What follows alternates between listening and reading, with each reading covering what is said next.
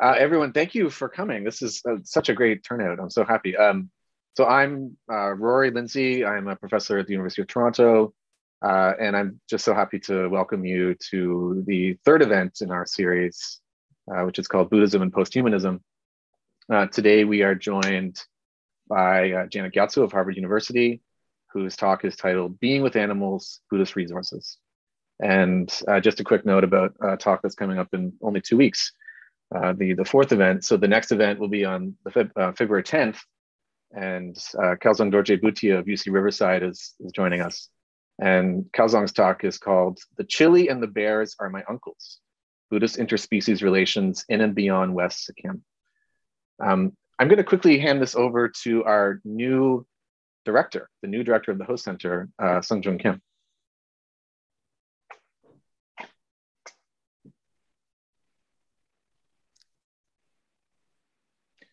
I think I was muted, sorry. Yeah, no problem. Well, thank you so much, Rory, and greetings, everyone. I'm really delighted to be here at the first event of the year, sponsored by the Host Center for Buddhist Studies at the University of Toronto, and to be able to especially introduce myself for the first time and meet you all as the new director of the Host Center. My name is Sungjung Kim, and I'm currently associate professor at the Department of Art History at U of T, where I teach and research ancient Greek art and archaeology, as well as Gandharan and South Asian Buddhist art. And I can't express really how excited I am to become a member of this really thriving community and to be able to join a global institution that supports and promotes a wide variety of research and activities that represent the diversity of Buddhist traditions around the world. So the Buddhism and Posthuman series that launched in the fall of 2022, organized by professors Rory Lindsay and Francis Garrett, examines the place of humans in our world and how humans relate to other animals and the consequences of anthropocentric attitudes. It looks to explore how Buddhist traditions understand relationships between humans and non-humans, and how those traditions might confront destructive human behaviors connected with animals and, of course, with climate change. By putting our own perspective in the context of the globalized world and situating ourselves vis-a-vis the diverse web of nature that this world represents, the series really profoundly resonates, in my view, with the Host Center's mission to rethink Buddhism as a discipline in our religiously plural environment and its connections with social, ethical, and philosophical issues of our contemporary society. So I guess now we'll get started with the land acknowledgement.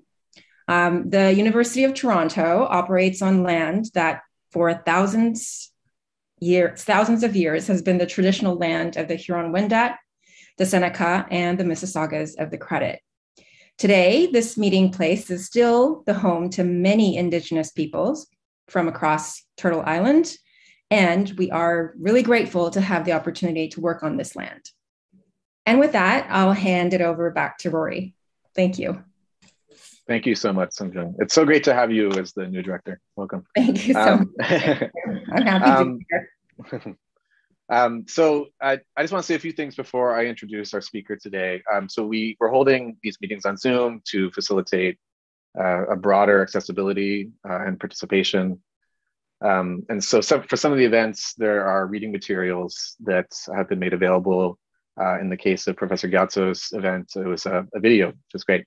And so those are available on our website, the Host Center website.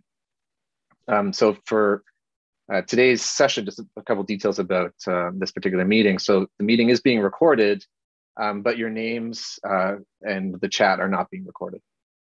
So we're going to edit the recording and post it on our YouTube channel and our website.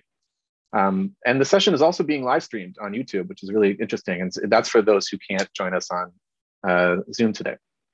We're going to have a Q&A session at the end. And so you can raise your hand in Zoom, and I'll do my best to get to everyone. And you can unmute yourself once I indicate that it's your turn. And of course, for now, just keep yourself muted, just keep the background noise to a minimum.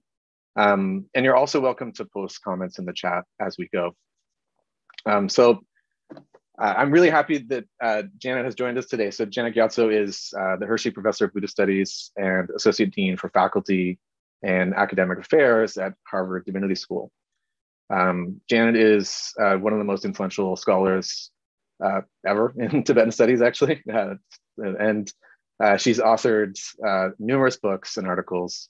If you haven't read Janet's work, she has an amazing gift with language, and I really just encourage you to read everything that she has put out there.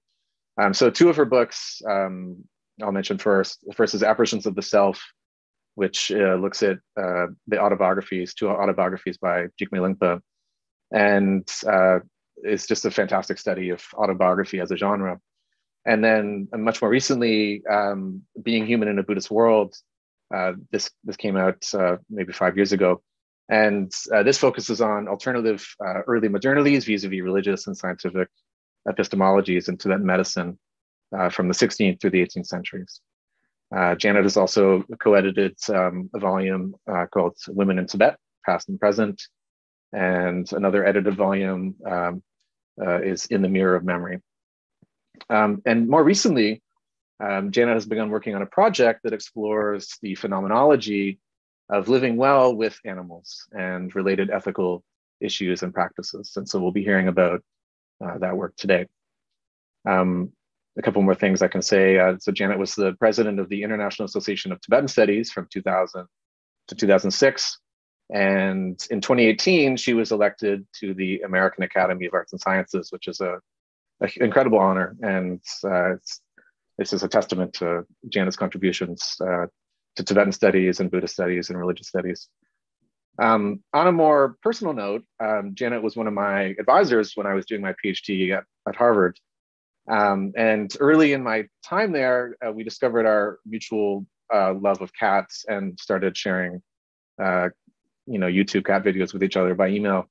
And I had the pleasure to take many courses with Janet over the years, Tibetan reading courses, seminars, lecture classes. But right at the end of my degree in 2018, I had the good fortune to sit in on Janet's first class on the topic that she'll be talking about today, the topic of animal intelligence and interspecies ethics. And that class really stuck with me and it really resonated. And actually it was one of the inspirations for, creating this series. And so, I'm just indebted to Janet in so many ways. And, today's meeting is just one of those ways. So with that, I would like to hand things over to Janet. Janet, thank you for being here with us. And we're so excited to hear what you have to say. Thank you so much. Thank you, Rory. And thank you to the host center for inviting me, and to definitely thank you to Francis as well and everybody else. It's really great. And I love to hear the introduction to this whole series. It's really fantastic. And what Rory was just saying is true. And we have a long relationship, and especially we have discovered our mutual love of animals for a very long time. And I know Francis feels that way as well. And Francis is an old friend of mine in the whole Tibetology scene. Okay, thank you so much. And again, for inviting me. And yes, this is a topic really close to my heart. And I've been working on it actually for a few years. Although in many ways, for me, it feels like it's, something that I've always wanted to do my whole life, except that, I never wanted to write a book, which is what I'm trying to do and lecture, but it reflects a love and interest and passion of my own that's been my entire life, which is basically a very, very deep love of animals and a desire to explore. I guess the primary motivation of this project actually is my horror and my deep, deep sadness over the plight of animals on our planet today. So it is, human beings very rarely think about this or see images from it, although these images are available. They're unbelievably horrible. There is a 50 billion times worse Holocaust that's happening every day onto all kinds of incredible creatures because of our current global economic, situation and everything that's going on. And it's unbelievably horrible. I can't even begin to conceptualize the depths of the problem. And so, and I mean, I wish and I hope that somehow the work that I'm doing would somehow contribute to that. And I'm not, I don't work in politics or economics or all of those, very practical things. And so the purpose of my project actually is to, and it's something that I've figured out is what I really am doing, is that I'm trying to cultivate a sort of virtue ethics. I think this is in the realm of virtue ethics, of trying to cultivate in myself and also share with others our capacity to appreciate the value and beauty of animals. And what my hope is that if we can get that really deep into our bones and really, really feel it and see it, that somehow it will motivate us changing the situation that we're in. That in itself is, of course, a very, very big presumption, and many people would question whether personal ethics or feelings on an individual level is going to have some sort of systemic change and really, sort of approach the huge problem that we have.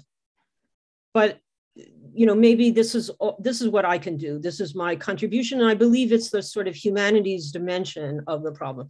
So it certainly is within the realm of the post-human. And so it's very much about the post-human in the sense that, I just feel that we have way too many human beings on our planet right now who are just, really messing things up and shifting the balance to the point that it's unsustainable. And, we really have our many other fellow creatures on this planet that we should preserve and protect more, in addition to just making our own lives more palatable. So it's a very, very complex question. But let me just, my final introductory statement is that there's so much in this area, both in terms of what can be articulated and what can be understood and what can be seen anew, that I feel actually almost, overwhelmed by the project. Once I'm starting to think about animal epistemology and animal knowledge and animal forms of communication and the values and the incredible, genius of the so many different life forms that we have on our planet, I'm just like overwhelmed with so many different ways this thing could go. And honestly, I wish, I was young and just starting my career again. I just totally go into this area. And I could well imagine, and there's so much reading that I have to do and research and everything, but it's just so productive. The more that I think, I'm really, really excited about it. So I am actually working on a book. And I mean, I do have the book, a couple of chapters written, and I don't know, I'm going to try to get that finished. And then I'm also thinking of doing a video project with a student of mine now. I have a very wonderful and talented student who's an artist also, and also loves animals very much. And we're thinking of doing like some just videotaping of my pets and maybe her pets. And I'm actually going to show you one of those in a moment of that I just made myself. But anyway, the project can go in a million different ways. It's not 100% Buddhist, so like this one thing, this is like supposed to be about Buddhism and post-humanism, but it's very deeply inspired by Buddhism for me, but it's also Gyatso, Janet Frank, who grew up in Philadelphia, was born like, a Jewish kid in 1949 in Philadelphia and grew up loving animals from the bottom of her heart. And then it intersects with Buddhism. And the parts, when I have become connected to Tibetan Buddhism, I mean, the one thing that has struck me very deeply is the practice of compassion. Obviously this is a huge Buddhist concept, but I was very, very fortunate to study Tibetan Buddhism with a number of older Tibetan lamas who were here in that first generation when they were first starting to come out of India and out of Tibet. And I was the student of several different teachers, but one, for example, a wonderful teacher was Deshun Rinpoche in Seattle, Washington. And I stayed with him for one summer and studied with him, and we would take walks around the block every evening. And he had one leg that was, he couldn't bend his knee. But anyway, how he would speak to the animals on the street. So always he would address every animal that we met, especially people walking dogs or anything else, birds or squirrels, saying, "Oh, mani padme hum," mantra of compassion. Tibetan lamas definitely believe that if they meet up with an animal, that hears them saying Om Mani Padme Hum once. Their next lifetime, they were born as a human, and then they will soon get enlightenment. So they actually, it's a practice of like actually being efficacious to the animals around you, but a deep, deep love. And the main part of it is just like noticing, instead of talking necessarily to me, he would also be paying attention to the other life forms walking around the block. So that, it rubbed off on me. I'm already very deeply attuned with animals, but I really, really connected with that. And the second story that I just want to share with you, which is very complicated, and we could talk about it for hours. And I talked about it in my class. We got into big debates about it. But anyway, it's a story about when I first went to Nepal, and I went to Parping, and I think it's Dakshin Kali, which is the main temple in Parping, which is a temple that is devoted to the goddess Kali and entertains animal sacrifice, I believe, once a week. And there are large numbers of people who go there with chickens, small lambs, or rabbits, and sacrifice them to the goddess. Not sure what they do with the bodies afterwards. And that, of course, would be a question whether they eat them. I hope that they do. But anyway, I, as a kid, in my 20s, got to India and was first studying Tibetan Buddhism and then Nepal. And I had no idea about any of this, and went there one day. And I just remember just having like aesthetic shock, just primarily of just seeing, going to this temple, this beautiful temple, and seeing this whole line of people who all were holding these cute little animals, and it was so sweet and beautiful. And I said, oh, how nice. And then I realized that they were being held, in line to have their heads chopped off, and then made into a religious ritual, like sprayed on the image of the deities, which actually were, as I remember, I've been trying to confirm this, it's actually a very old temple and has Buddhist stone images, a stone image of Tara and Manjushri, but I'm not sure if that's true. But anyway, I remember just being like totally blown away. And luckily I was with several teachers from the Sakya school were accompanying me. And this one older monk, I just looked at him and he knew what I was going through, and he could see, he just read it, and he knew what I was going through. And I remember, and I was looking at him like, how do I take this in? How do I think about it? What do I do about it? And I remember him just like looking me straight in the eye, and like his face expression he did not give me anything. He did not do anything. It just was like, this is reality, and looking at me and wanting me to see, samsara or something like that. These are two, experiences that for me imprinted upon my mind just the depths and the complexities of compassion. And I do continue to be that way myself. I suffer and feel very, very sad at the suffering of animals, even though I'm implicated in it. I don't want to go any further, by the way, not to say that there's all kinds of complicated ethical questions, and I'm implicated in them myself, and I'm not a total vegetarian either, and so on.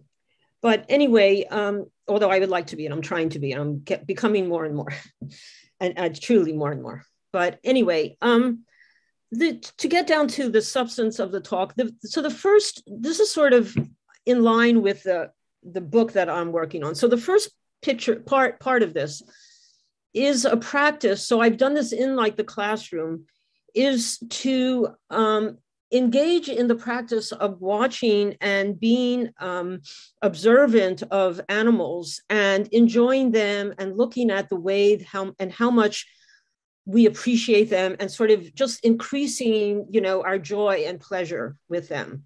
So this can happen, if you have pets, or if you live on a farm, or, if there's any animals outside, you can spend your time outside. But one of the ways that I do it in the classroom also is by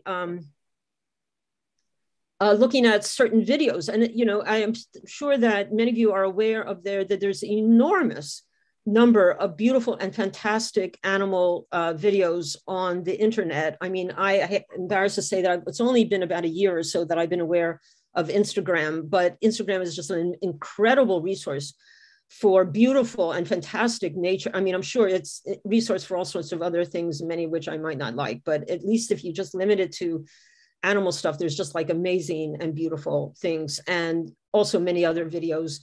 Watching animals, so the project is basically to pay more attention to them, you know, get into the habit of paying more attention and soaking in, experiencing, registering the joy and the pleasure that we feel when we see them. And actually thinking to yourself, why is it that I get so much pleasure from this? So this whole presupposition is based on a presupposition that we love animals very much. And it's my contention. I know that it's not true that all human beings love animals very much, but I actually believe that most human beings do. I actually believe that humans beings naturally do, and those who don't had a bad experience in their childhood, and that's why. But actually, I think that almost all babies and children love animals.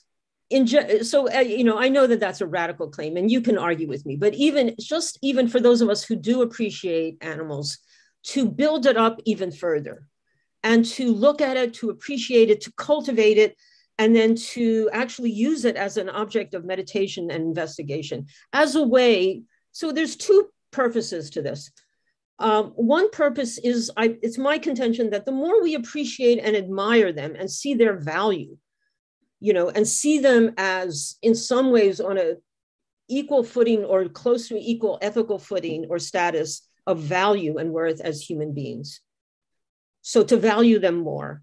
But then the other part of it, which you can, it's like a side effect, but it's like a very welcome side effect that goes along with it, is that we ourselves also learn from animals, to use a phrase that I've gotten to learn from my colleague, Charles Halsey, to learn from them. In other words, the more that you appreciate about animals and you see, like with my cats and so on, I start to see the level of communication and intelligence that they have. And I also start to see the texture of it.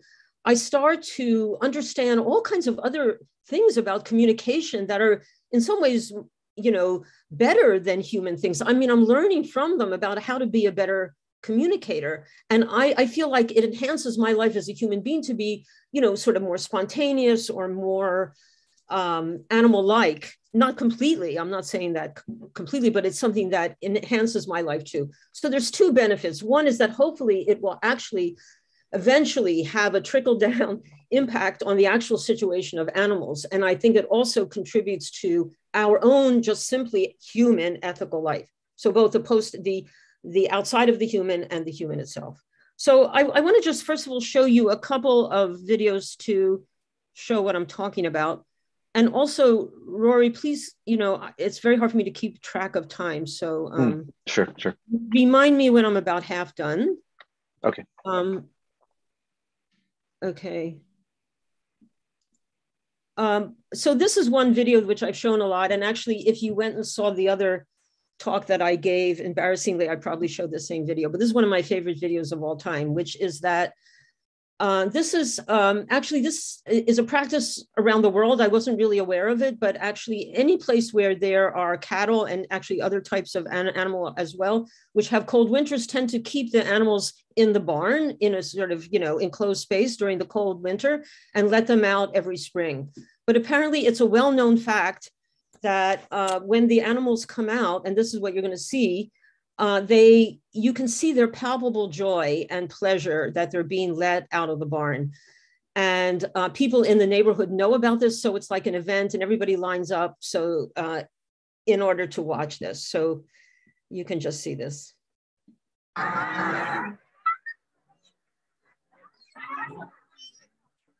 So they're just, they're looking around. Look, you realize they're all going, oh, we're out. I can't not laugh every time I see this. Look at them. They're each of them like they're celebrating.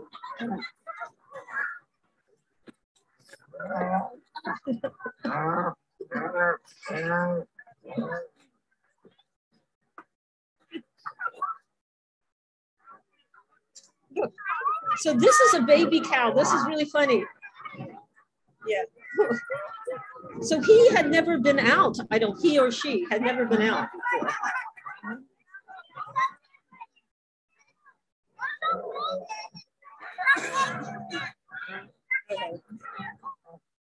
Okay, anyway.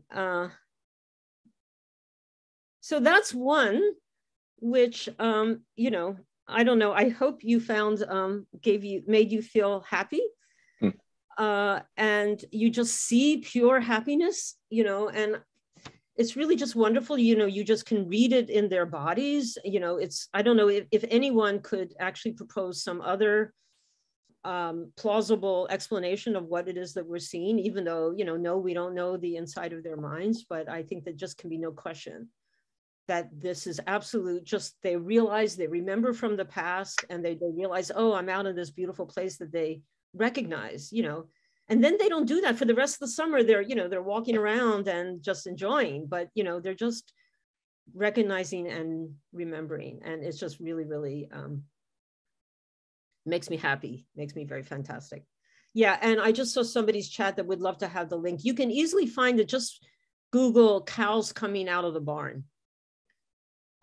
But, you know, it's just like a way for me, I think, you know, one of the questions to ask is, why do I take pleasure in their pleasure? Why does it make me so happy to see them so happy? And that's one thing to ponder and maybe have as a object of a kind of meditation, you know, of self-observation, of recognizing, you know, what is it that makes me love animals so much, and why is it? What is it about them that makes me so happy in their presence? So again, this is me. So I don't know how many of you share this with me, and it feels very strange to be talking to a very large audience, many of whom I don't know. But anyway, so that's one thing I wanted to show you. And then let me go to another one. Hold on. Again. One of the things you can see very often online is a lot of interspecies communication that happens. People have these strange things. This is just a normal family who has this dog and another dog. And then there is this kind of, it's a crow or something like a crow, a raven, who, this is a wild bird that has befriended these two dogs. So this is just, so this raven lives outside, but he comes to the house every day. They let him in. So you can go to this, it's Peggy and Molly, go to their Instagram page. This raven comes in their house and plays. They're playing, you know, so the raven is not afraid to get bitten by the dog. Look, and the raven has figured out a way to play with this dog, and the dog, you know, figured out a way to play with the raven, and it's not hurting it. The raven is chasing the dog. I mean, it's just like amazing to me. So this, I'm sure, happens in the wild all the time. You know, I don't know, but or maybe it's just an artifact of, you know, contemporary human, you know, having pets or something like that. But it's just sort of incredible to me, and it'd be like, you know, in animal studies. So part of this project is obviously related to animal studies, and one of the big issues within animal studies has to do with, you know, the status of animals, the intelligence of animals, and the question, you know, very famously posed of, you know, how do I really know anything about what's going on in the mind of another? How do I know, you know, how can I say that I understand what's happening between these two animals? But what we're looking at in some sense is, you know, because we're such different species. And so I will never know, you know, what it feels like to be a bat, for example, in the famous example.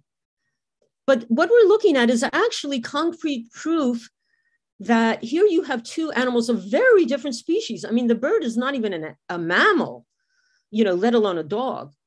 And yet they have communicated, they understand each other sufficiently enough to play with each other. I mean, play is a very sophisticated activity. And actually, I'm very interested in the whole notion of play to begin with. And I think that the more that one plays with another in general shows a kind of sophistication of culture, that you can do things that you're pretending to be fighting or killing each other, but you're not actually doing it, is a very sophisticated, you know, for fun and for the scientists say for training, but in fact, I think it's basically for fun and enjoyment on their part. But here you see, it puts the lie to the idea that just because you're in a different species, that you can't understand each other and can't communicate with each other. So anyway, you should go to this in the Instagram page. There's another one, which I wasn't able to find for today, but where you see the guy who's like the quote unquote owner of these 2 dogs, and he goes out onto his backyard with the 2 dogs, and they're standing in the grass. And this bird had been like away for, I guess it's Peggy, that's the bird. This bird had been away for 2 days, and they hadn't seen it. They were wondering where it was. And then all of a sudden, the guy has his camera on, the bird comes flying in the sky towards them. And you can see the bird's like high up in the sky. And one of the dogs is jumping up and down, totally recognizes the bird coming in the sky, like from, many yards away, can see that's our friend bird. The bird lands, and it's just like incredible. Okay, so, and how smart they are, they remember each other. Okay, so that's enough of that. Hold on. And I'll stop. The third thing, let me look here at my notes. So, talking about where this comes from Buddhism, there's 2 main parts of this project that I consider to be Buddhist. Number 1 is the compassion and the love and the connection to, and I certainly believe that the more you love, the more you have compassion for, and the more you are connected to. The second part, so there's part 2, which I haven't mentioned yet at all, is I'm also using Buddhist techniques of meditation, and both theory of meditation and actual techniques of meditation, which I studied actually, from the theory perspective. And then I also a little bit know something about from the practice perspective too. But so I'm thinking of, this is a little corny, but I'm thinking of almost floating like a project to introduce a new type of meditation to the world, that instead of like meditating on your breath, what you do is you go around, and it's a walking meditation, but you just hang out with an animal, like your pet, or maybe an animal, it could be a bird in your yard or a squirrel or something like that. You're not allowed to look at any screen. You're not allowed to write. You're not allowed to read. You're not allowed to talk English. But you're allowed to walk around with the animal and or near it and try to look at what it's looking at. Like, try to just stay with it. I mean, you're not going to become it entirely, but try to stay with it. It's actually a very hard practice to do. It's as hard as doing any kind of meditation. Even me, I'm the great lover, and my cats at home, I love more than God in the universe. I love my cats. But even I cannot keep my attention on my cats too. I start thinking about all my human stuff again, like, oh, what am I have my work to do and blah, blah, blah, blah, blah. But as a practice, like a meditative practice, to watch them. And I'm interested in, okay, so I don't know how long I have to talk. I'm just going to go through this really quickly. There is a Buddhist distinction in theory between the intellectual understanding of something and the emotional embodying of understanding something that happens over time. And my idea, how do we get ourselves to feel more deeply responsible for animals? How do we get to be more compassionate to the point that it's going to change our action? It has to be embedded in our bones. And so I'm using the idea of, if I were to meditate on animals every day in this kind of concerted and deliberate way, it would, both increase my knowledge and understanding of animals, and would also begin to prepare me more and more and more for ways that I can actually change my lifestyle to be more accountable and responsible to them. And this whole project is very much connected to many other issues in environmentalism, not to mention climate change. So it's one, and that's one way that I want to contextualize the whole thing in the post-human context, is that it's also about living on the planet more generally as well. But I believe one big part of it has to do with our relations with animals. But I am using meditation techniques of just, helping yourself to stay with the animal. It's hard to stay with an animal for a long time, but if you do it, wonderful things will happen. And I have a video for you so I've started to play around with taking small videos on my phone, and I'm hoping to do more of this summer. In fact, I might actually, I think I already mentioned, have the assistance of a student of mine who's an artist and can do video, and to video my cats and maybe her pets. She has a dog and a cat as well. But I want to show you one video that I did make, which happened when, in fact, I was hanging out with my cat. So yeah, so I'm hanging out with my cat and I'm walking across the street with him. That's him. And okay, wait a minute. You see something? Watch this.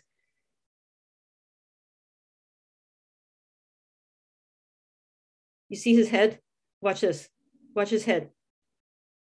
Okay. That's the last part, but hold on a second. I'm going to play that again for a moment. What I started noticing, and this is my cat, Tobi-san. He's a very beautiful boy cat.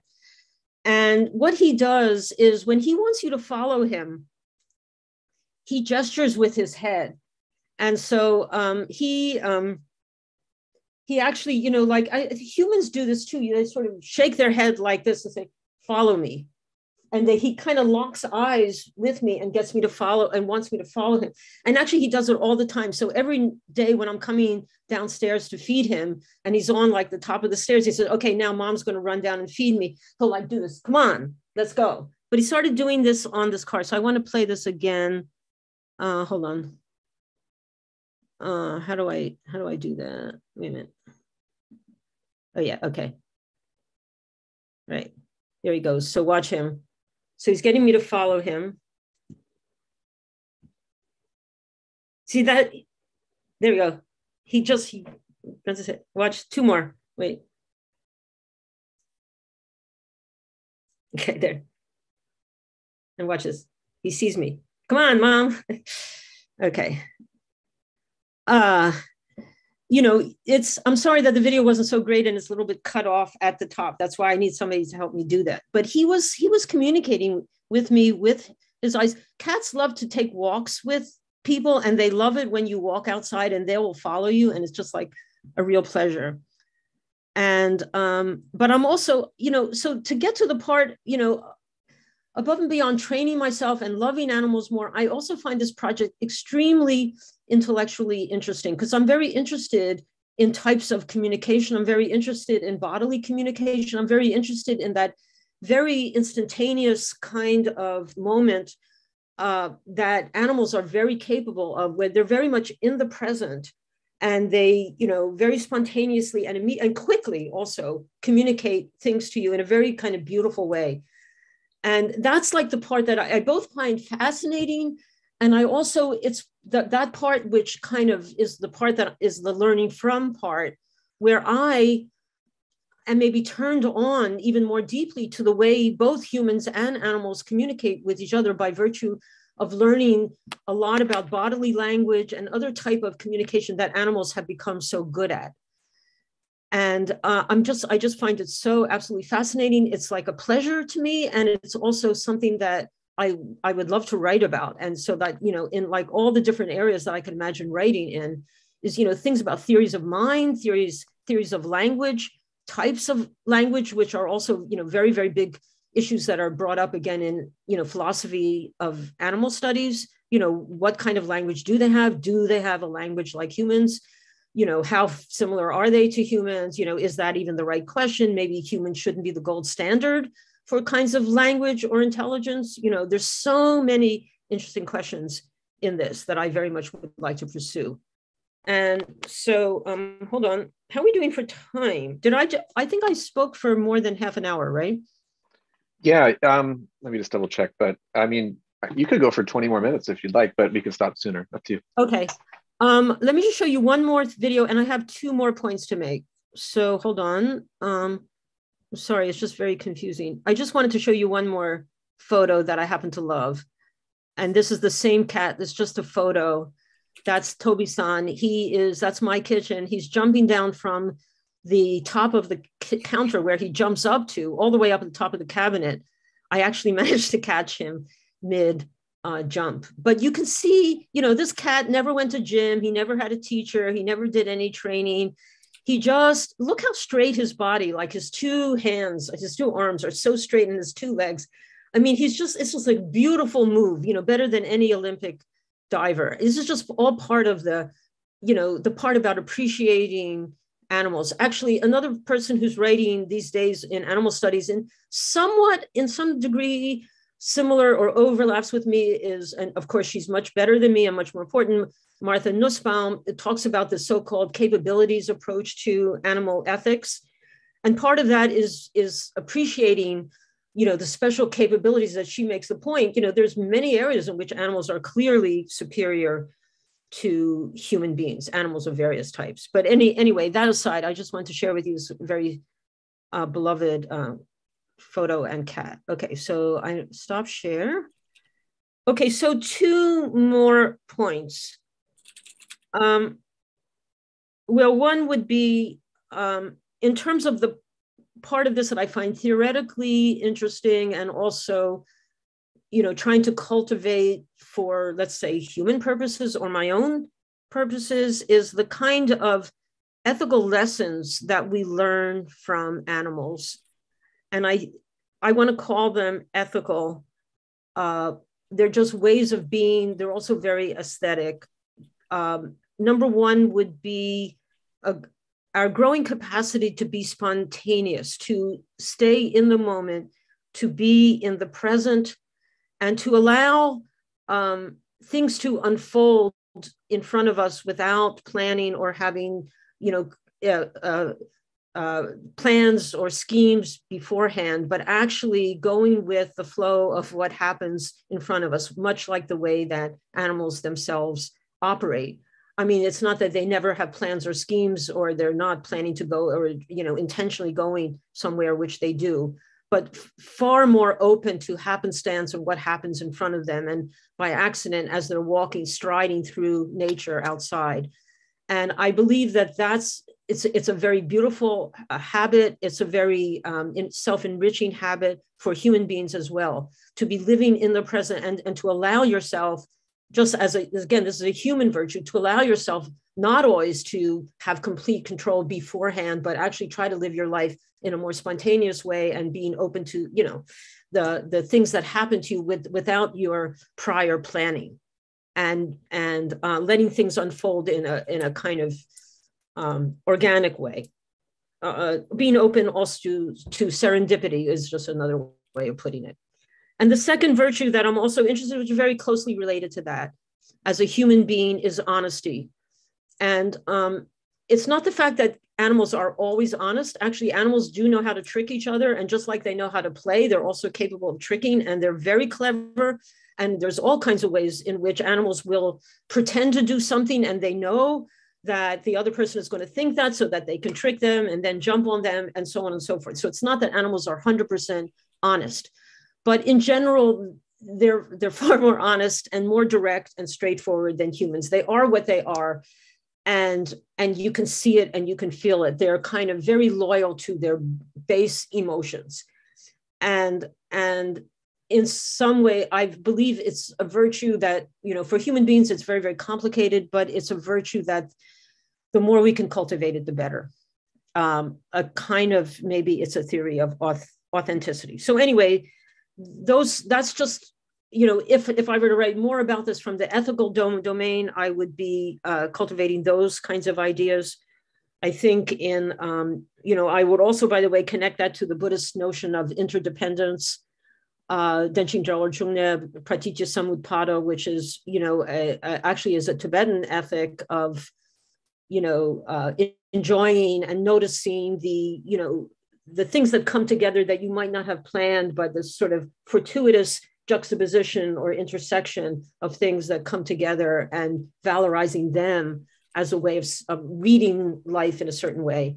I could make a case to connect that with Buddhism too, but I'm probably getting too complex here. It's just, I'll be very glad to answer questions on any of these in the Q&A. But the one more point I just want to make, and this is probably way too much, but as you can see, I'm just like loaded with thoughts on this thing, and it's hard to get them all in order. There's a lot of problems with this project. And one of the problems, I think has to do with the ethics of meat eating and vegetarianism. And, animals are not vegetarians. I mean, some animals are, but some animals are not. And, in the world of nature, it's a world of predator and prey. And if we are taking animals as a guide, if we want to, if you think, or it may seem that I'm saying, oh, we should be more like animals. If that's the case, then that means that we should eat meat when we want to, or something like that. It's not, the decision to not eat others out of compassion and ethical concern for them is one of those places where you really don't see examples of that in the animal world. So, so it relates to the question of, are humans somehow exceptional? What is the exceptionalism of human beings? And human exceptionalism is, of course, what has led us to the Anthropocene and this belief that human beings are superior, and has led to exactly the predicament that we're in. But is there, we don't want to necessarily erase all of that either, and the value of human distinction and human capacities and accomplishments. So that introduces a kind of a complicated question that needs to be thought through, and it's connected even to the very valuation of life and death and the nature of life and death that I'm still trying to figure out. David Blake Willis, I don't think there are vegetarian animals. There are animals that don't eat other meat, but they don't decide, on the ethical basis, like, oh, it would really be, I shouldn't kill that other animal because I don't want its mother to suffer while I'm killing its baby. So therefore I will, even though I feel hungry for it, I'm not going to eat it. I don't think there's any animals that do that. They're just animals that naturally just eat vegetables. That's true. And we do have the capacity to do that. That's the thing, and I actually think that we should. But when we do that, we're not being like animals, we're being like humans. We're using a human logic. So that's an interesting thing to think of. What about hunting, etc.? So there's various ethical conundrum. And now I do really think I'm going to stop and allow people to ask me a million questions. And I'm sorry if that was not very well ordered or no, that's great. Coherent. Okay, there are questions in the chat, but I might start first with, there are two hands up. David, your hand I think went up first. So David, why don't you start?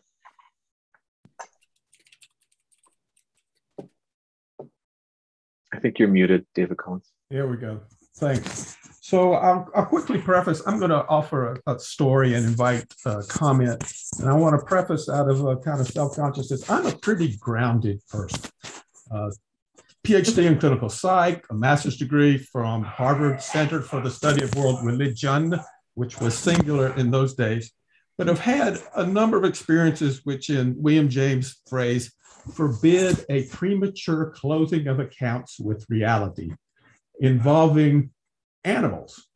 One, I do a lot of meditation. And again, it's typically a grounding, honesty, sort of mindfulness presence, but have had a few times of entering rather rapturous states.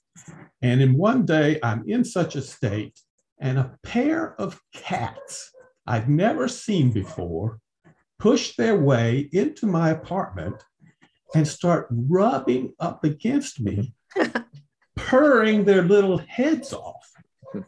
And in the state I was in, that seemed perfectly matter of fact. And when I came out of my meditation, they left. Days later, I'm reflecting. Well, okay, let me interrupt you. That's the story. Okay. Well, you've got to finish the story just for time's sake. So just quickly. That's it. Any comment, reflection? Well, that's a great story. I love it. And that's fantastic. There's the elephant in the room is, was that a vision or were there real cats? But either way, that's a beautiful story. And, I can only share with you a story that I had a few years ago. I was in India. This was in quote unquote reality. I was in India and I was fortunate to be in the presence of the Gelwa Karmapa, who had just started the female nuns ordination ceremony, and there was a huge ceremony, and lots of people were sitting outside with him. And there's all kinds of dogs in South Asia, although in Bodh Gaya, which is where this was, there's actually a whole association that takes care of dogs there, which is really fantastic. But anyway, but there are all these dogs on the street. But one dog, I'm sitting in the midst of people, we're all sitting on the ground with our cross-legged, it's mostly monks and nuns, but this dog spotted me and he knew I was a softie. He comes up to me, this street dog, and like sits in my lap, you know, and I'm like going like, okay, I'm not touching you, you know, like what is on my lap? But I didn't want to touch him even to push away. He just sat and slept in my lap. And after the ritual was over. So David, I would say that's a beautiful omen. That's a beautiful sign. The gods and goddesses of the animal world, sent you a blessing. And for two cats to rub against you, there's nothing is better than that. So to quoting Talking Heads, David Burns, there's nothing better than that. Okay, Jose, thank you. Thanks, Janet. It was a great presentation, and it's nice to know what you're working on these days. I'm also working on other stuff. Okay. Tibetan, aren't we all? Tibetan studies, Buddhist studies. Yeah. Okay, go on. I'm sure if you had more time, you probably would have talked about this. But one of the things that I think is important to this whole discussion is what we can learn from animals.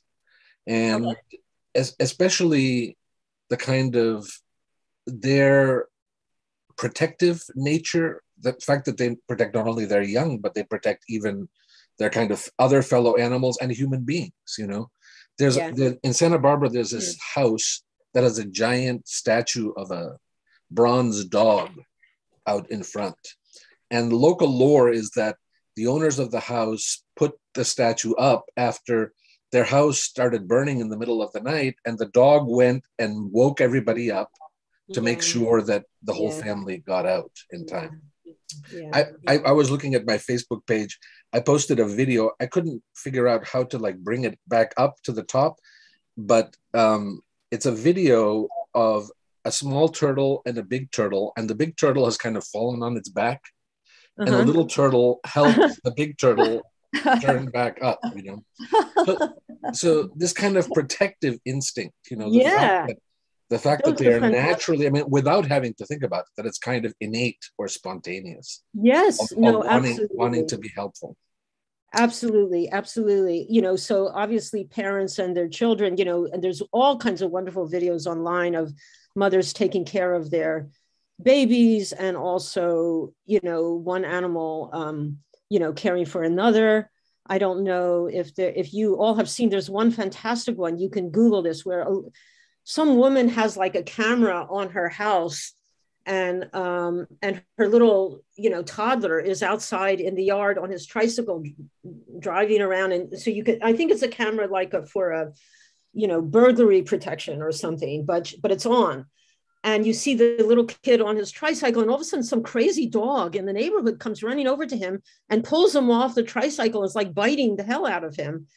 And all of a sudden, 2 seconds later, a cat comes zooming around the corner and bam, and goes at the dog and said, get off this kid, and chases the dog away and then runs back to the kid. It's this amazing, a rescue Superman, literally flies in kind of thing.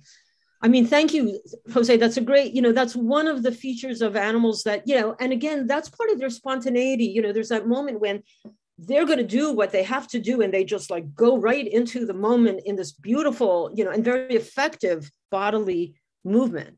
So, but that's connection to their bravery, and yes, and it's under the realm of compassion, and connection to others and responsibility. Okay, so I'm not sure. Yeah. I know that there are other people waiting, so I'll make this short. There's one other point, and that is that I wonder, and this comes out of reading a work of the fifth Dalai Lama, actually, that in order to meditate on a positive thing, you sometimes have to get rid of some kind of innate negativity that you have inside that acts as a block to achieving that positive thing. Okay. So, I won't get into the details, but really the question is there an element, and this might have to do with the kind of with what you're trying to achieve as a practice, whether or not we have to kind of decondition ourselves to the inherited baggage that we have about animals before we can truly appreciate them for what they are. It's such a complicated question, Jose, and you're absolutely right. But the question is, what is our inherited baggage? And our inherited baggage is so complicated in and of itself. And to even tease apart as human beings and our inherited baggage from animals, you know, my main point to say is that discussion alone takes a huge amount of thought. Even before we know what are we deconditioning ourselves from, and what should we be continue to condition ourselves to. But I guess, but what you're proposing, I mean, it's very interesting. It's different than the method that I'm thinking about, which is not necessarily to focus on the, like the fact that I feel really bad about myself that I eat meat, and I'm complicit in the meat industry. And to be honest, it is true. I am really trying not to eat red meat. Actually, in my life, I don't eat that much meat, and getting closer and closer to not eating meat. But nonetheless, I still feel very, very bad about it.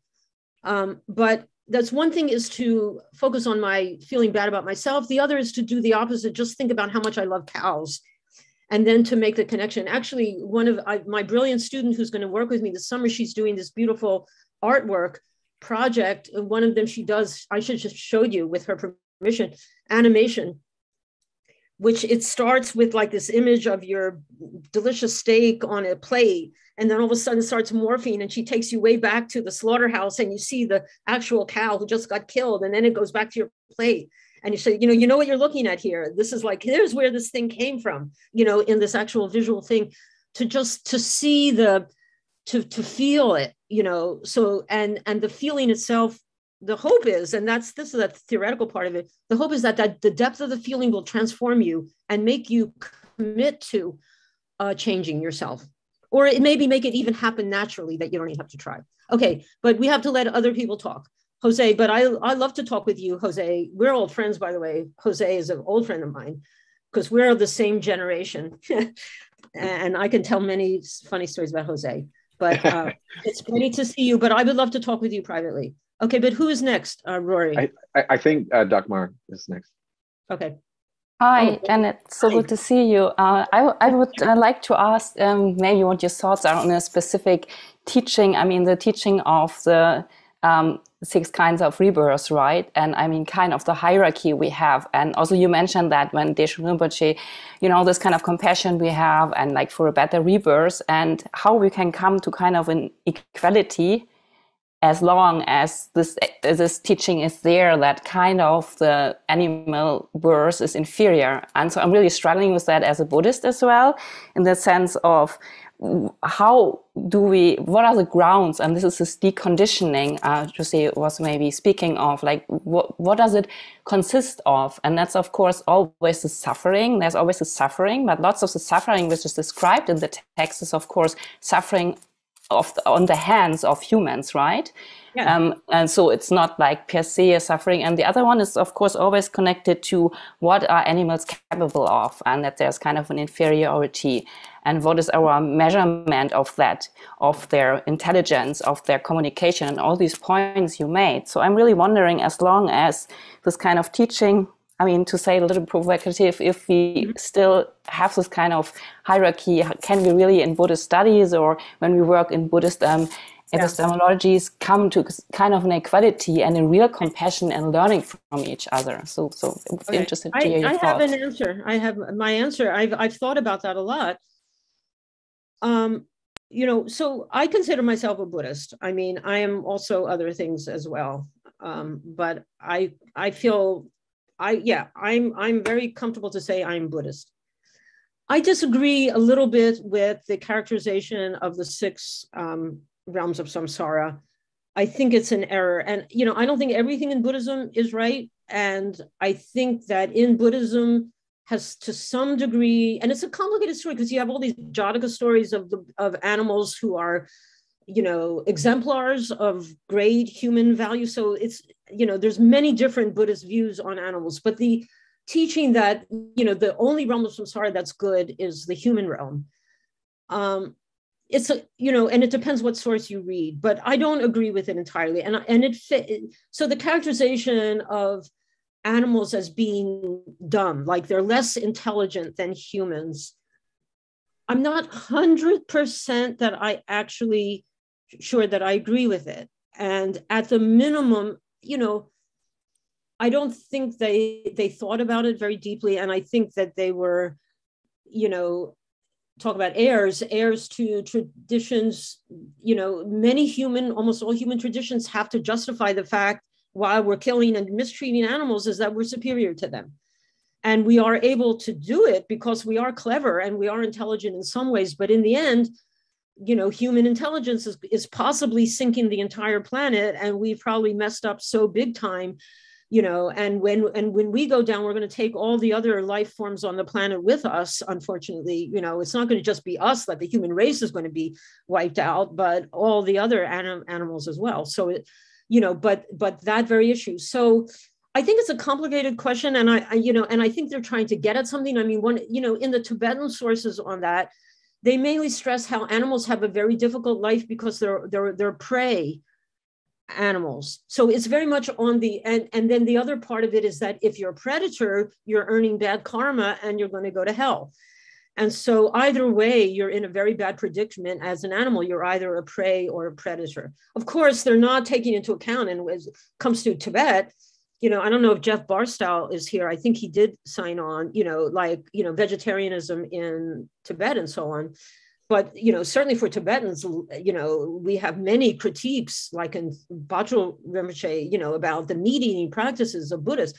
But humans are just as much predators as animals are. Anyway, the short answer to your question is, I think for people who are, you don't have to take, there's critical traditions of theology and ethics in every single religious tradition. You don't have to take everything for face value. You can talk about it and so on, and that's one thing. I don't think they got it exactly right, but there's certainly a lot to be learned about animals in Buddhism and Buddhist sources nonetheless. Okay. Kayla. So I was just wondering, I'm having trouble kind of thinking about it because it's like how do we begin to, as a species, like humans as a species, how do we show animals compassion and respect when we can't even apparently seem to show the same compassion and respect to other human beings? If they look different from us or speak a different language or literally anything, humans can't even treat other humans with respect and compassion. So I'm wondering how we can begin to treat animals, or maybe treating animals with the same respect will allow us to treat other humans with the compassion. And then now I'm thinking about the whole idea of dehumanization, and is it better to humanize animals, or is it better to think about humans as animals, because that's what we are, we're all on the same, we're at a level playing field, or I don't know. What do you, I don't know if you think that's a question, but what do you think about that? Well, there was a bunch of questions in there, so I'm going to have to remember them all. But the humanizing thing, I don't think that we should humanize animals any more than we already have. And I think that the pet industry is absolutely atrocious. It's just as bad as the, animal agriculture and industry. And it's absolutely horrible to keep especially exotic wild animals like tigers and pythons in a house. It's absolutely horrible. And I hate zoos as well. And so there are animals that are domesticated. So it's a much more complicated question about cows and sheep and domesticated animals whose very existence depends upon, animal breeding, humans who bred animals. So these are all very, very complicated questions. But remind me, what was the first part of your question again? Oh yeah, how can we treat each other if we can't treat? Well, that's also extremely complicated. So it's, we are nice to some people. We're not nice to everybody. So we do, there is some nice stuff and some bad stuff that we do. The more we can increase the good stuff, the better, whether it be towards humans or towards animals. I mean, there is a critical critique, there's a whole other thing. Actually, I don't have time to go into this, so I'll just mention it, is that there's a whole in race theory and animal theory. And there's some people who say, why are you spending all this time on animals when human beings, have really horrible, horrible, horrible problems as well, which is, that wasn't exactly what you were asking, but that's kind of starts to get into that question as well. For me, the main point is we should practice, I'll just give you a Buddhist answer. We just should be as compassionate as we possibly can in everything that we do, and we should be as responsible as we can in everything that we do. But we're living in a world with animals around us. It's one very big part of our world. And I think it's incumbent upon anyone who's, trying to be responsible and good person to recognize and be accountable to the environment that they're in and the food sources that they're eating and the beings that they're living with and who they're displacing, when they're when they're domesticating the land and how they're, so that's why I'm saying this whole project like extends into farming practices, living on the land, and so on and so forth. But, we certainly don't want to make the mistake that most philosophical traditions, not only Buddhism, has made, is like to ignore animals as very, very valuable sources of knowledge. So, animals, they're great gifts. Really, I want to get on my knees and thank the universe that there are whales in this world, and that there are dolphins, and that there are elephants, and that there are tigers, and that there are deers. There's such a huge gift. And I think they're deeply, deeply important. And we owe we have a deep responsibility, and dogs and cats. Okay. So, but anyway, the many, many different questions, but thank you. Umahani's next. Yeah, hi. So I don't have a question. I just wanted to share a story really quickly, which I found really nice. In India recently, there was a newborn actually, that was abandoned in a sewer. And the only way it was found was that a couple of cats, or like many cats, I think, they gathered around that area and they started purring and meowing so loud. And the authorities, they're like, okay, there's something here. And they just found a newborn, and she was saved. And I just find that not only did they realize it's there, but they realized it was in danger, and like they helped it. Wow. But they were purring, you said? Yeah, they were purring. I can send the article. Let me look for it. I mean, you would think that they should meow, like to purr is like to just. Yeah, it's kind of strange. Yeah. Yeah, but meow is, and there, by the way, there's many stories of cats who wake up their own owners also when there's like a fire in the house. They will run and they'll meow and, and stuff like that. But that's a beautiful story. That's a really fantastic story. Cats purr for many different reasons. And, but it's one of the best. A friend of mine once said that's the best sound in the world is a cat purring. I agree for sure. Yeah. The entire in the entire world. Okay, is it Nancy Lynn? Yeah. Hi, Janet. Great to see Hi, Nancy. For this wonderful talk, and thank you to everyone for this really engaging discussion. I think I actually agree about the purring cat sound being the best. But anyway, I was struck by stories that you told early on in the talk about how Tibetan Buddhists regard and treat animals. And so I also have a story that leads to two questions. So I have a friend from Ngawa who moved to Chengdu for the first time. So she came down from the Tibetan plateau to live in Chengdu in an apartment. And after a week or so, she said to me, we were living in the same apartment along with some other people. And so after maybe a week or so, she said, I'm really having trouble. There are so many insects here. And I try to take each one outside, to release it safely alive, unhurt, but there are just too many, I can't keep up. And so my first thought was maybe we need better screens on the windows. Yeah. But also there's this kind of like ecological change, right? She's gone from one ecosystem where there are fewer insects to another, but she's also gone from a kind of cultural context, where she learned to do that. She was conditioned to do that in her community. Mm-hmm. So I guess my first question is just thinking about how, my attitude to insects changed very much after that interaction, and my regard for insect life. But, this could restructure our lives very significantly, if we take moments like these and really engage with them. And so I wonder if that could be a practice in it. Part of, among the meditative practices that you were talking about, caring for animals, including insects, and giving them that same regard that we would to others. And so one question is there a role for other humans as well in this, who are like my friend, who are conditioned to interact with animals in certain ways, or like the llamas that you spent time with? So that role in humans, in how we, may teach each other, or live together, in my case, practice together as a community to condition our views and habits. So can that be part of this project? My other question is, do humans wait. Can you just stop for 1 second? I'm going to write that down so I don't forget. Yeah, sure. Okay. And what was the other? Okay. My other question is, do humans naturally love all animals, or do we love some more than others, right? Are insects harder to love? And is that somehow innate, so that babies and small children would love some animals more than others? Is part of that also conditioned, where we sort of learn that through our human social conditioning?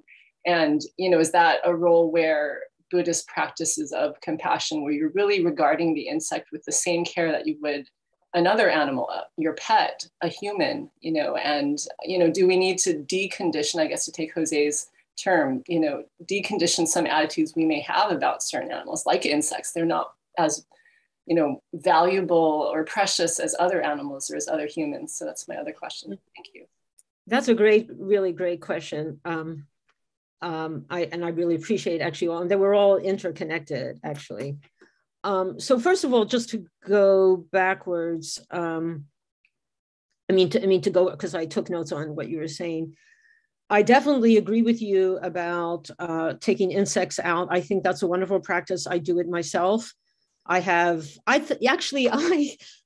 that I invented this. I think I was giving another talk. I thought I invented this, and everybody in the audience was going, no, I do that too. It's like a thing. So, but it's very simple. You have like a plastic beer cup, one of those things that you buy that are disposable, just a plastic cup that you can see through, and then like a postcard. So when there's an animal, say an insect on your window, you just clunk down the whole plastic glass around it. You don't touch the animal, and the animal's inside. And then you slip the postcard under the cup, and then he's inside this trap, and then you go to the door and let it out, and goes like that. And by the way, there is Anne Hireman is here. There is, in Chinese Vinaya law, there are extremely detailed instructions of how to do this. So this act of saving insects is a very long Buddhist practice, long-standing Buddhist practice. And obviously it's true that when she goes to a different climate, like in Tibet, you get an insect here and an insect there.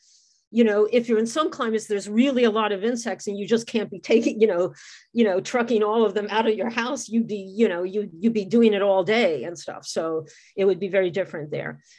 But I do certainly think it's true that we learn. Absolutely. We learn from certain human beings who have a deeper and closer connection with animals, are teaching others. And that's a really interesting idea too. And I'm sure, I might not even consciously remember it, but when you sometimes see one person with an animal and how they're treating them, you like take it in, and it enhances you. And it's a kind of transmission of knowledge. That's a beautiful idea of a kind of an animal transmission. So I really appreciate all these ideas. I'm actually writing them down. They're all going straight in my book. It is true. One second. It is true that I agree that, most humans probably are drawn to some animals rather than others. And, the first thing I would say to that is we're also drawn to some humans rather than others. Like there's certain creatures that we're simply more attracted to than others for a whole bunch of reasons.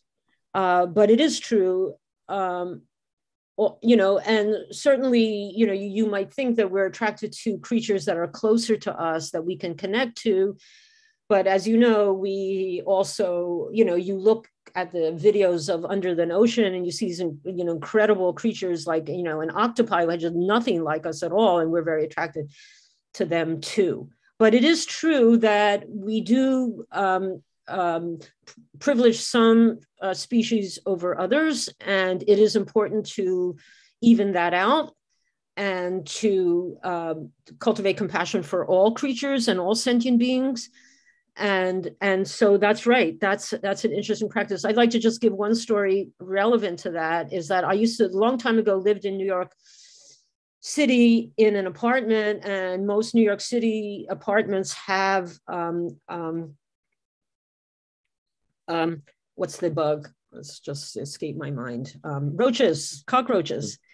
And cockroaches are not a charismatic, attractive animal. It's one of the animals that we don't love very much. And, you know, and the only way, you know, they have the guy come and spray your apartment once a month. The main way to keep cockroaches out of your apartment in New York is you have to be meticulously clean in your kitchen. You just have to like take every bit of garbage out of your house every single evening and just stuff like that. But it's all, you're always wrestling with cockroaches who come out of the walls into your house, and it's horrible. And one time I had over in my house a teacher, a Tibetan Lama teacher, Khenpo Belden Sherab, who was visiting me, and he sat in my living room, and just as we're talking, you know, he's sitting on like an armchair, and like literally beside him on his arm was like a cockroach. And I was like, oh no, you know, please, you're in the living room now. But Khenpo Belden, I had never talked to him about this or mentioned that, you know, cockroaches, I have a problem. And I don't have a particular problem. I'm just like any other New York person. But he goes into this whole thing. I couldn't believe it. He said, oh, hello, how are you? Gusu debo yimbe. Oh, mane pameho. And he went on for like 15, 20 minutes. You know, I want to say, Kimball, you know, you came here. I have things to ask you about my research and stuff like that. We stopped talking to this cockroach. And he just was like, you know, and so that's one of the things that, you know, if you believe that great lamas can read your mind, he was giving me a teaching on that, you know, I have to have compassion for cockroaches. I mean, I just also think he just was doing it because that's the way he is. But he was like, you know, he must have known that everybody hates, if there's like one animal that you want to go away, you know, in the apocalypse, it could be the cockroach. But yeah, okay. But anyway, Nancy, thank you so much for all of your, yes, and we do have to condition. That's where I'm trying to use Buddhist meditation theory, because Buddhist meditation theory is about how to condition and decondition yourself. That's what the whole thing is about. But okay. Great. Manu, next. Yes, hi, greetings from Peru. First of all, I would like to thank Venerable Karma Lecce Somo for bringing her dog to this talk. I'm pretty much distracted by it, and I'm loving it. So. I didn't see. Oh, how nice. Yes, very nice. Yeah, there it is. So my question for Janet would be the following. Janet, you mentioned the Jatakas as having, you mentioned the Jatakas? Oh, the Jatakas, yeah. Yes, as having a negative characterization of animals. No. Or I understood that they are characterized as inferior to humans. So no, not necessarily. Okay, so could you please elaborate a little bit on that?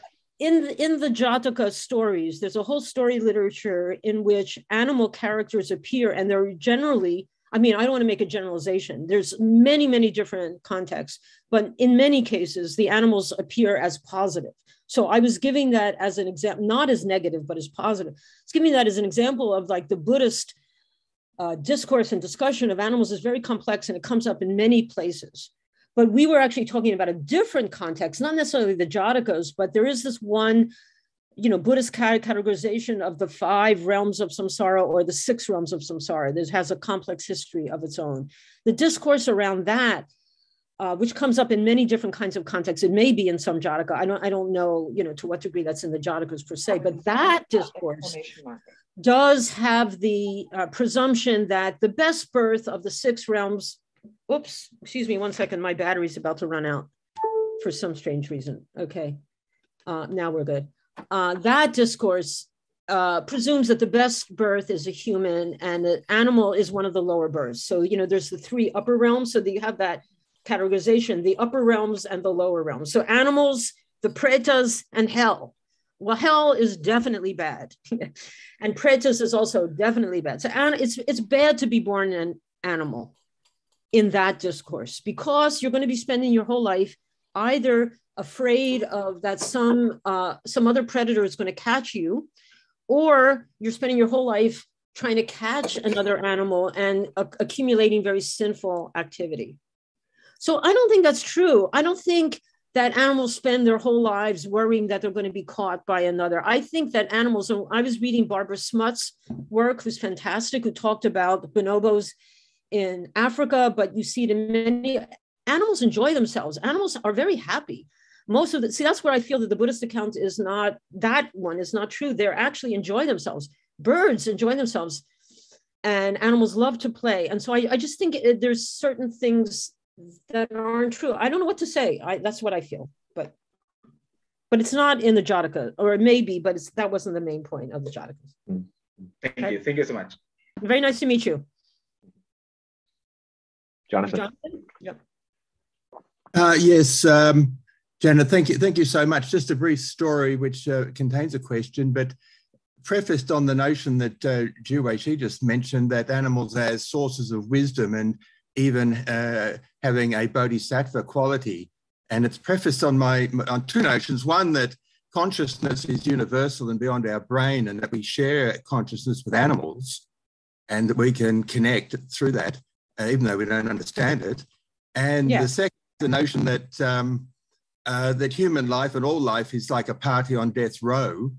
But unfortunately now we've been sitting there on death row, and now we can hear the executioners gathering in the courtyard. Now my story is that I was gripped with the grief for the world, as a grief for a lost loved one, and I was stuck, and I could feel this grief and totally preoccupying me, and it was for the world and the end of the world. And then I was out walking, trying to seek relief. I sat under a tree, and then a magpie landed nearby on a branch and started to serenade me.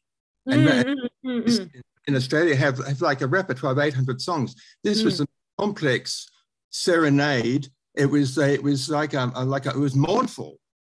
It was mournful, like a record. And I just burst into tears. Oh. And it continued and continued. And then I had relief from the grief. I was part of its world. That's beautiful. What a beautiful story. I completely believe that. And it's really, really beautiful. And actually, you remember that video I showed you earlier during the talk? I had forgotten the name slipped my mind. That was a magpie. They're extremely intelligent, but they're like crows and ravens. These birds, they've got a brain like this big. So it's not a question of size. They watch around, they know what's going on. They watch the humans, they watch everything. And that's one has been the revelations in the last 20 years of scientists who, there's so much in science right now studying the intelligence of animals, but that's such a beautiful story. And that's part of my thing about serendipity too, is that when, and you were in a state of grief, but you're also open.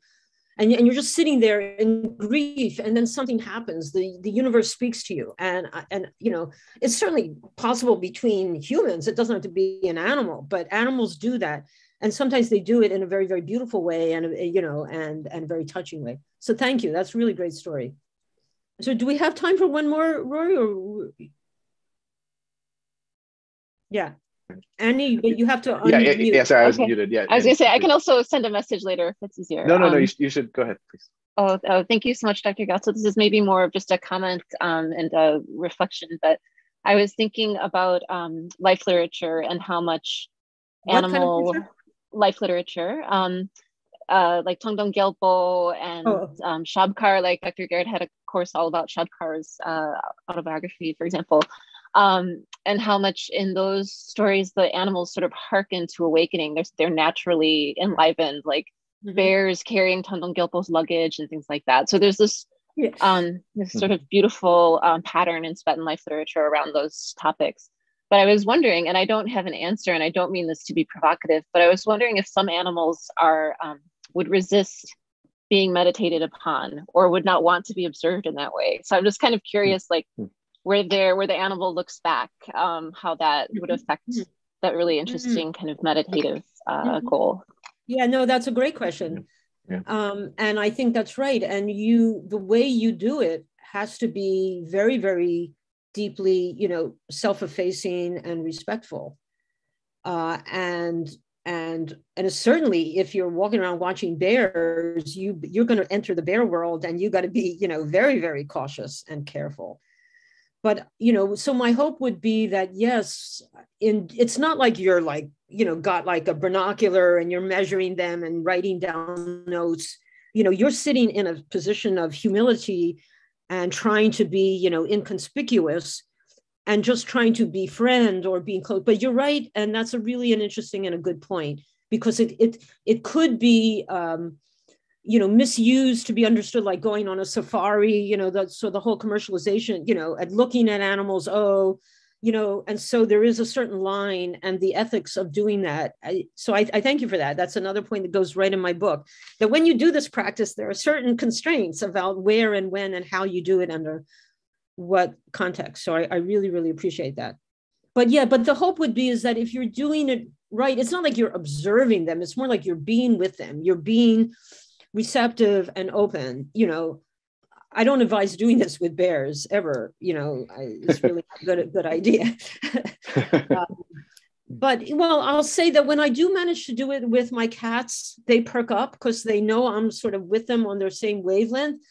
And then my cats start joking around, and they start playing and teasing and running around and stuff like that. So, but you got to, in order for it to work, you need to get your attitude right. So the animals will teach you actually also in that process. So anyway, I think, yeah, let me just say, I really appreciated all of these interesting questions, and I would love to hear from anybody who was here, who has any further comments, and because so much of what you said was so relevant to the different aspects of this project. And I think, and I would love to have 20 graduate students who are all working on this and open up a new Institute of Animal Studies, but that's not going to happen. But anyway, thank you again to Rory and to Frances and to the host center for inviting me. Thank you, Janet. Yeah, and there's so much happening in the chat too. I mean, I wish we had more time to kind of address some of the questions raised. I think we can. Yes, Betsy is nodding. So yeah, okay. So we should capture that, and we can send it to you. Yeah. Good. Thank you. Yeah, so Janet, thank you again for joining us on behalf of the host center. It's been really, really wonderful to all be here together. And I just want to thank also Frances Garrett, who co-organized the series with me, our new director, Sung Chung Kim. It's so great to have you at the host center now. Sarah Richardson, who is the producer of this series and was the interim director last semester. And then Betsy Moss is our coordinator. Oh yeah, good, we're sharing the screen. And then we have this amazing undergraduate work study student, Kayla Billins, who asked a question earlier. So thank you, Kayla, for being here today. And then I just want to say finally, once again, just to note, we do have 2 more talks coming up. We use the same Zoom ID for all the events, and you'll get an email reminding you. And so the next one is February 10th with Kalzang Dorje Bhutia. Yeah, Bears. Really interesting. Yeah, exactly. The Chili and the Bears are my uncles. It's such a great title. Yeah. And then Dekila Chungyopa, who's an incredible activist scholar at the Loka Initiative. She will be joining us on March 24th. And Janet, I don't think I've talked to you about this yet, but it would be great. We're going to try to plan something where all the speakers can come together probably in May. So I'm going to email everyone this week, and maybe we can have one final event where we all come together and have a conversation. That would be fantastic. That would be fantastic. Thank you so much, Janet. Thanks everyone for coming. Yeah, we'll see you next time.